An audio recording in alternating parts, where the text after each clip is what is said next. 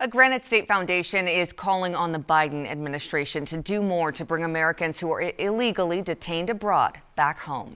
The Amir Fakhoury Foundation organized a rally outside the White House today. The group was established by the family of a Dover businessman who was detained in Lebanon in 2019 and later died after his release. It helps families of those being held with legal counsel and basic needs.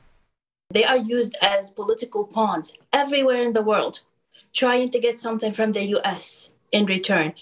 And we just could not stand and not do anything. And we knew there was a gap in the system, and that was the financial help for the families. If you would like to make a donation, you can find a link in this story on our website and mobile app.